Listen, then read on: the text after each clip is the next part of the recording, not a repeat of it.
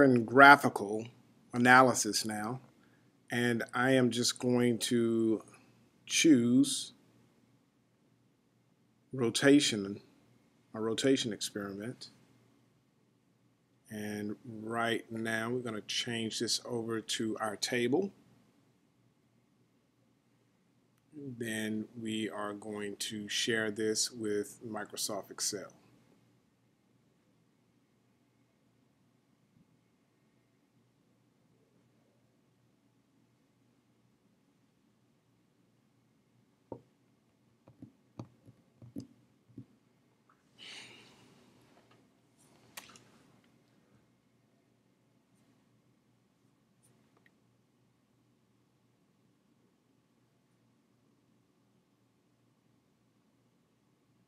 Okay, let's do that again.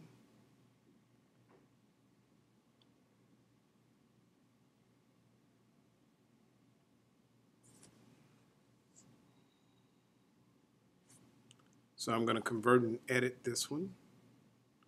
And this time I'm actually going to call it, I'm just going to let it be 1.1. And I'm going to save it. So I'm saving it in my Dropbox. We have time here, position, y, x velocity, and y velocity. We don't need the time right now. And I'm just going to highlight these two columns, or I'm just going to give them a color. I'm going to call them light blue. And then these two columns I'm going to highlight yellow. And what we need, let me go back to some theory real quick. What we need, we are trying to calculate the angular velocity, and that's this omega. And so we're going to take v sub t, which is the total velocity. You basically have a x component and a y component. I forget which direction that's going to go in, but you'll have an x component. If this is a tangential velocity right here, you have a y component and an x component. All right, so we'll call this v total right here. And so that particular vector, but you're going to have this vx and you're going to have this vy. And you're also going to have to have something to describe r, and r is described by x as well as y. Okay, so we're going to go back. And that's what we're going to do now. Microsoft Excel, you see that we have x and y, so that's for our r. So we're just going to insert on the left. I'm going to change this to maybe a darker blue. And then we have our velocity in the x and our velocity in the y. So we want to go over here and let's just make that dark yellow. So the first one is going to be radius. And that's going to be in meters.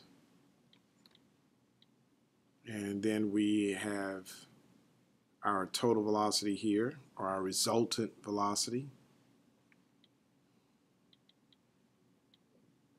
Now, how about just our tangent velocity?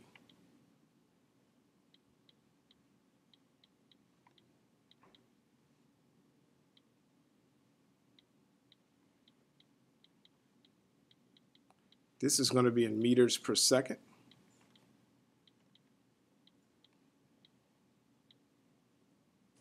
All right, so now let's go ahead and calculate our radius. Remember, the radius is just going to be Pythagorean's theorem.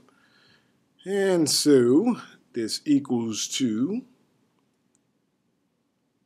SQRT, square root of our x squared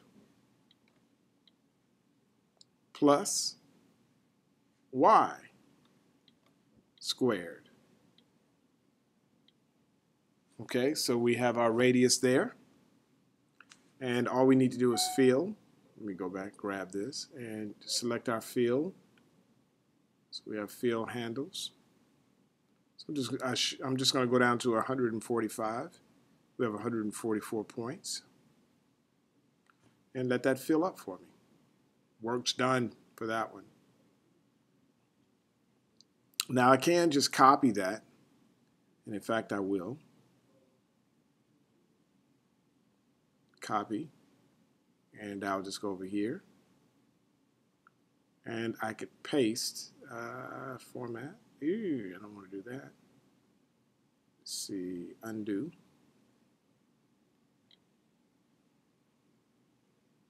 So I just want to paste. And now I don't want the same color. I want to change that color back to yellow. But now it's already calculating for me. It's just going to get the velocity in the x direction and the velocity in the y direction. It takes the square root of the sum of those squares.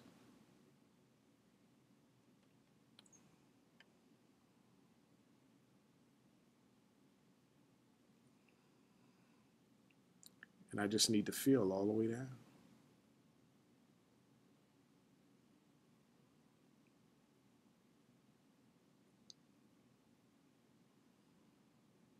There we go. So now I want to go ahead and find the angular velocity. So we're just going to call this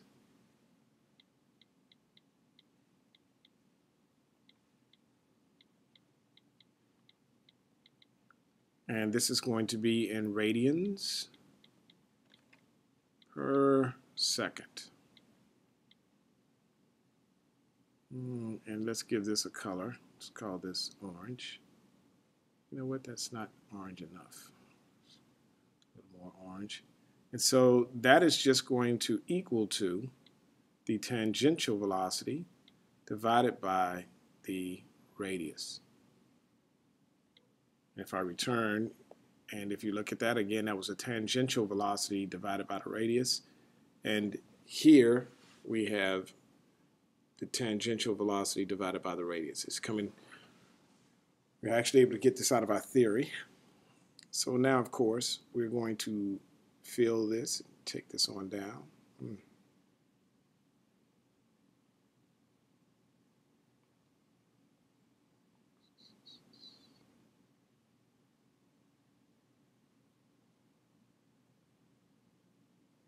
All right. So now let's just go ahead and get our average.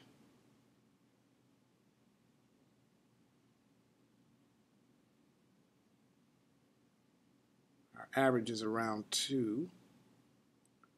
So let's get our average here.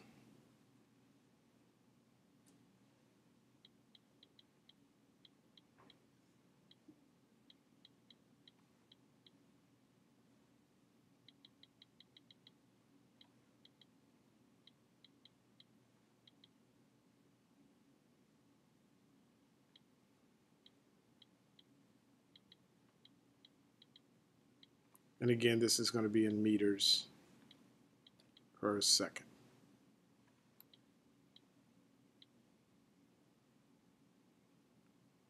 So this is just going to be equal to the average of all of these numbers.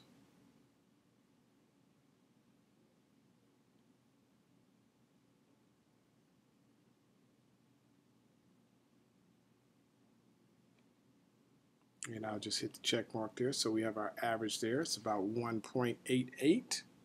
Okay.